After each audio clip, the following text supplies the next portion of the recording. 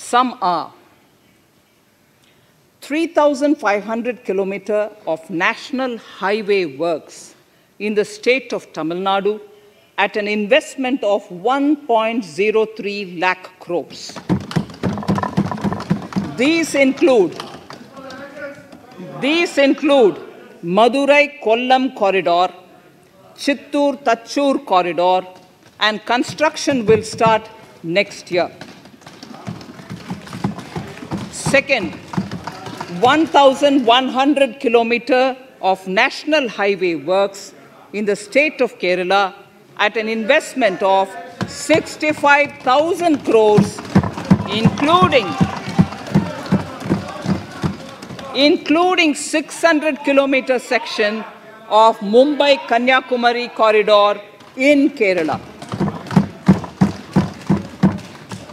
Third, 675 kilometers of highway works in the state of West Bengal at a cost of 25,000 crores, including upgradation of existing road Kolkata-Siliguri.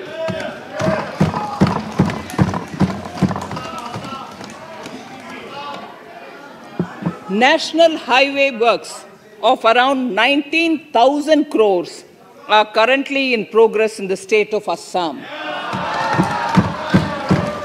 Further works of more than 34,000 crores covering more than 1,300 kilometers of national highways will be undertaken in the state in the coming 3 years.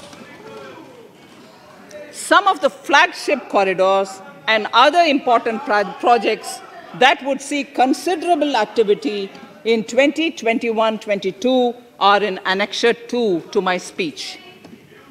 I am also providing an enhanced outlay of 1,18,101 lakh crores, 1,18,101 crores for Ministry of Road Transport and Highways, of which 1,08,230 crores is for capital, the highest ever provided.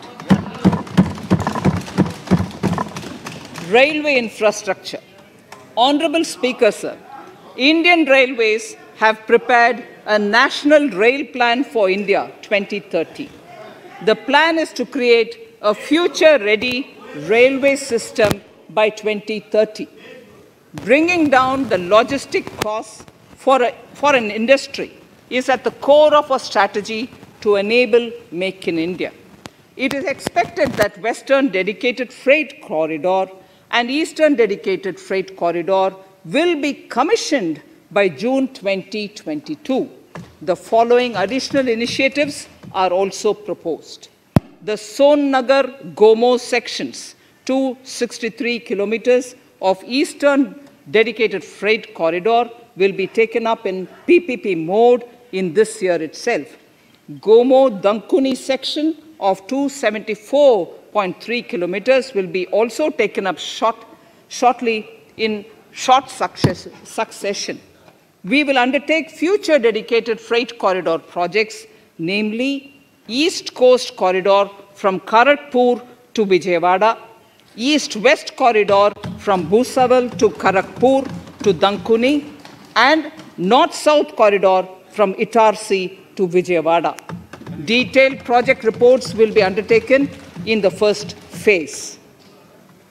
Broad gauge route kilometers, RKM as they refer to, electrified is expected to reach 46,000 kilometers, 46,000 RKMs. That is 72% by end of 2021 from 41,548 RKMs on 1st October 2020. 100% electrification of broad gauge routes will be completed by December 2023. For passenger convenience and safety, the following measures are being proposed. We will introduce the aesthetically designed Vista Dome LHB coach on tourist routes to give better travel experience to passengers. the safety measures undertaken in the past few years have borne results. To further strengthen this effort, high-density network and highly utilized network routes of Indian Railways will be provided with an indigenously developed automatic train protection system that eliminates train collision due to human error. I am providing a record sum of 1,10,055 crores for railways, of which 1,07,100 crores is for capital expenditure only. Urban infrastructure. We will work towards raising the share of public transport in urban areas through expansion of metro rail networks and augmentation of city bus services. A new scheme will be launched at a cost of 18,000 crores to support augmentation of public bus transport services. The scheme will facilitate deployment of innovative PPP models to enable private sector players to finance, to acquire, to operate, and to maintain over 20,000 buses. The scheme will boost the automobile sector, provide fillip to economic growth, create employment opportunities for our youth, and enhance ease of mobility for urban residents. A total of 702 kilometers of conventional metro is operational, and another 1,016 kilometers of metro and RRTS is under construction in 27 cities. Two new technologies, that is Metro Light and Metro Neo, will be deployed to provide metro rail systems at much lesser cost with same experience, convenience, and safety in Tier 2 cities and peripheral areas of Tier 1 cities also. Central counterpart funding will be provided to Kochi Metro Railway Phase 2 of 11.5 kilometer at a cost of 1,957.05 crores. Chennai Metro Railway Phase 2 of 118.9 kilometers at a cost of 63,246 crores. Bengaluru Metro Railway Project Phase 2A and 2B of 58.19 kilometers at a cost of 14,788 crores. Nagpur Metro Rail Project Phase 2 and Nashik Metro at a cost of 5,976 crores and 2,092 crores respectively. Power infrastructure.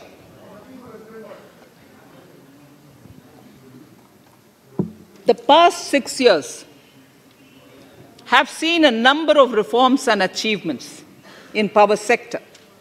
We have added 139 gigawatts of installed capacity, connected an additional 2.8 crore households, and added 1.41 lakh circuit kilometers of transmission lines. The distribution companies across the country are monopolies, either government or private. There is a need to provide choice to the consumers by promoting competition.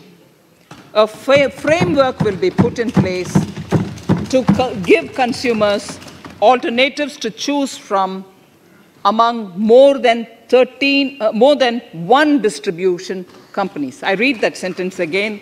A framework will be put in place to give consumers alternatives to choose from among more than one distribution company.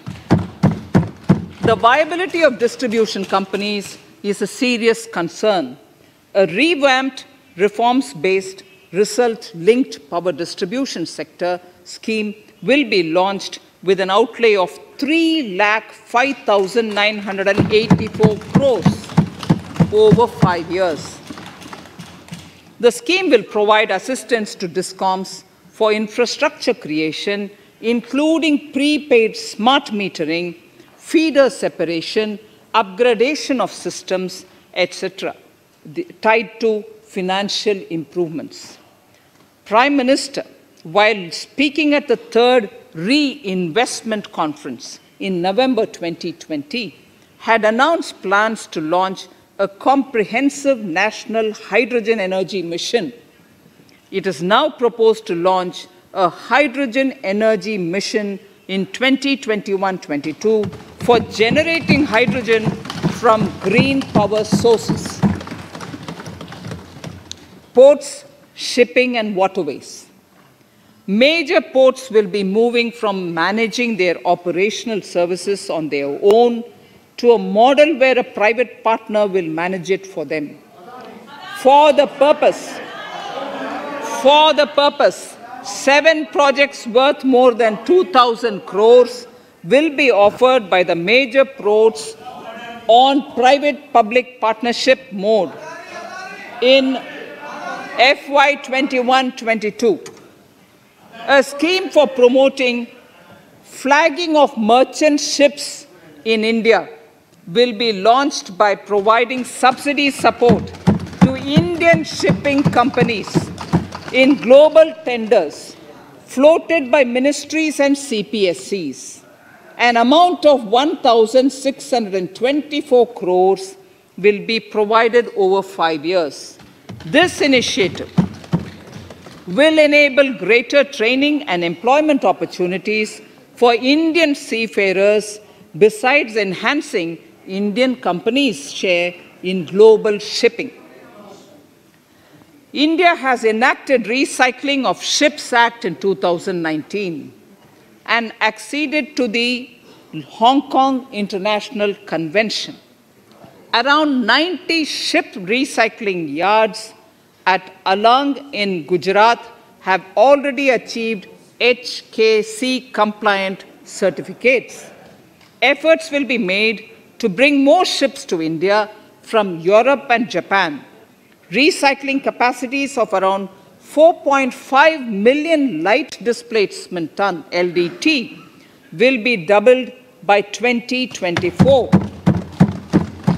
This is expected to generate an additional 1.5 lakh jobs for our youth. Petroleum and natural gas. Our government has kept fuel supplies running across the country without interruption during the COVID-19 lockdown period. Taking note of the crucial nature of the sector in people's lives, the following key initiatives are being announced. 1. Ujjwala scheme, which has benefited 8 crore households, will be extended to cover 1 crore more beneficiaries. We will add 100 more districts in next 3 years to the city gas distribution network. A gas pipeline project will be taken up in the Union Territory of Jammu and Kashmir. An independent gas transport system operator will be set up for facilitation and coordination of booking of common carrier capacity in all natural gas pipelines on a non-discriminatory open access basis. Financial capital. I propose to consolidate the provisions of the SEBI Act 1992, Depositories Act 1996, Securities Contracts Regulation Act 1956, and Government Securities Act 2007 into a rationalized single securities markets code. The government would support the development of a world-class fintech hub at the GIFT IFSC. To instill confidence amongst the participants in corporate bond market during times of stress and to generally enhance secondary market liquidity, it is proposed to create a permanent institutional framework. The proposed body would purchase investment-grade debt securities both in the stressed and normal times and help in the development of the bond market. In the budget 2018-19, government had announced its intent to establish a system of regulated gold exchanges in the country. For the purpose, SEBI will be notified as the regulator, and Warehousing Development and Regulatory Authority will be strengthened to set up a commodity market ecosystem arrangement, including vaulting, assaying, logistics, etc., in addition to warehousing. Towards investor protection, I propose to introduce an investor charter as a right of all financial investors across all financial products. To give a further boost to the non-conventional energy sector, I propose to provide additional capital infusion of 1,000 crores to Solar Energy Corporation of India and 1,500 crores to Indian Renewable Energy Development Agency. I propose to amend the Insurance Act 1938 to increase the permissible FDI limit from 49% to 74% in insurance companies and allow foreign ownership and control with safeguards. Under the new structure, the majority of directors on the board and key management persons would be resident Indians, with at least 50% of directors being independent directors and specified percentage of profits being retained as general reserve. Stressed asset resolution by setting up a new structure. The high level of provisioning by public sector banks of their stressed assets calls for a measure to clean up the bank books. An asset reconstruction company limited, an asset management company would be set up to consolidate and take over the existing stressed debt and then manage and dispose of the assets to alternative investment funds and other potential investors for eventual value realization. Recapitalization of PSB. To further consolidate the financial capital capacity of PSBs, further recapitalization of 20,000 crores is proposed in 21-22. Deposit insurance. Last year, government had approved an increase in the deposit insurance cover from 1 lakh rupees to 5 lakhs for bank customers. I shall be moving amendments to DICGC Act 1961 in this session itself to streamline the provision so that if a bank is temporarily unable to fulfill its obligations, the depositors of such bank can get easy and time-bound access to their deposits to the extent of the deposit insurance cover. This would help depositors of banks that are currently under stress. To improve credit discipline, while continuing to protect the interest of small borrowers, for NBFCs with minimum asset size of 100 crores, the minimum loan size eligible for debt recovery under the Securitization and Reconstruction of Financial Assets and Enforcement of Security Interests SARFAESI Act 2002, it is proposed to be reduced from the existing level of 50 lakhs to 20 lakhs. Company matters.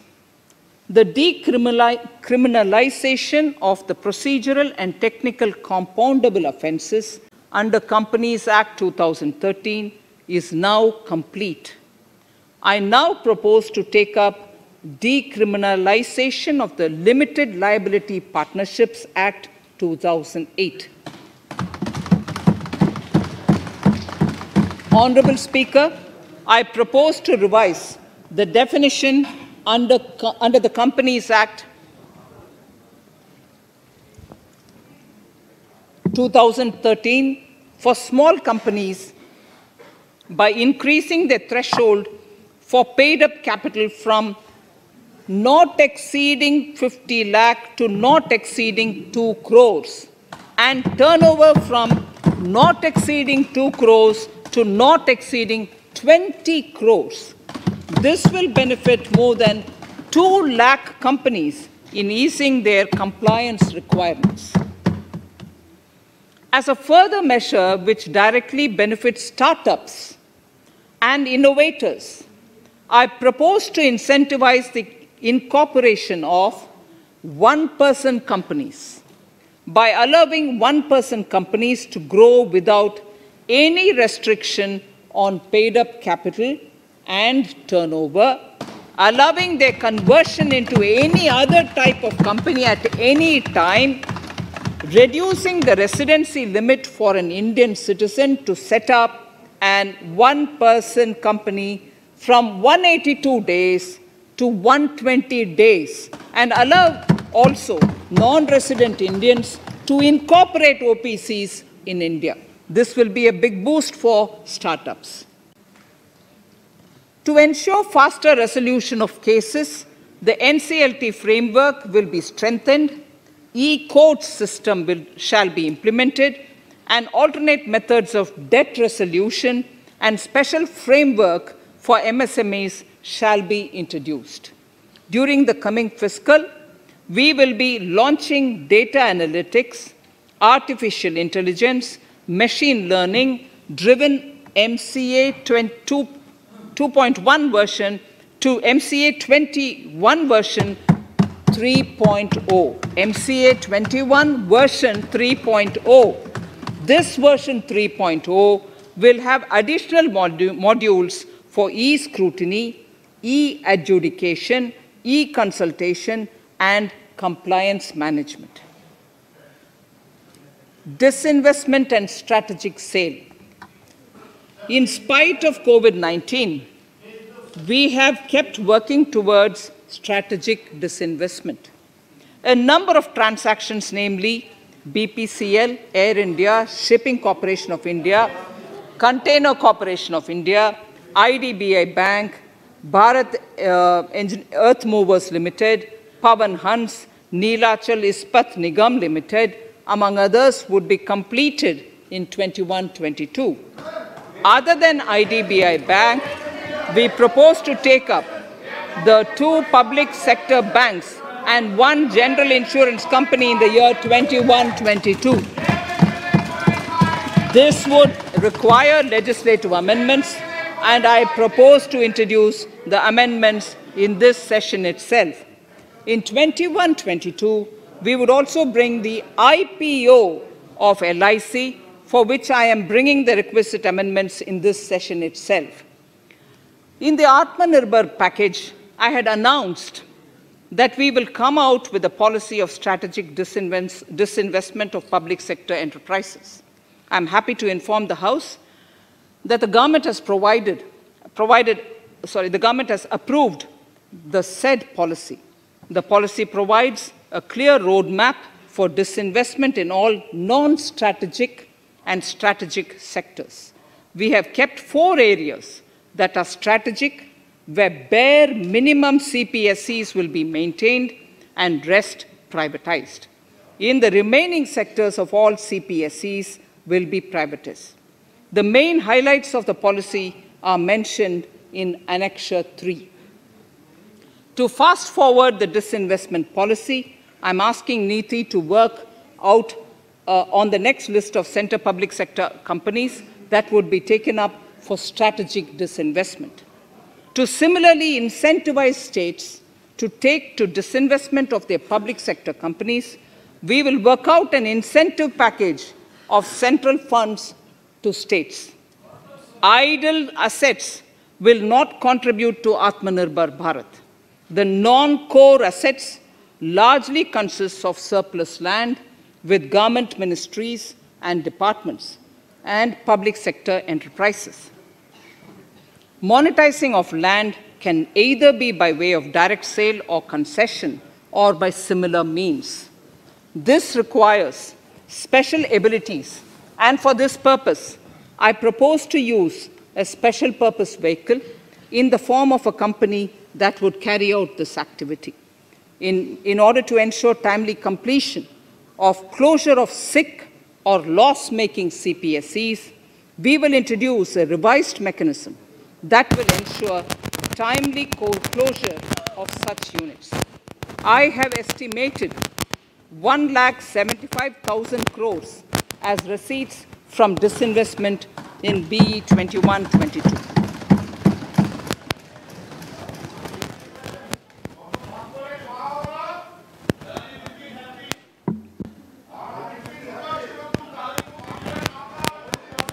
Government financial reforms. Under the Treasury single account, the TSA system, autonomous bodies directly draw funds from the government's account at the time of actual expenditure, saving interest costs. We will extend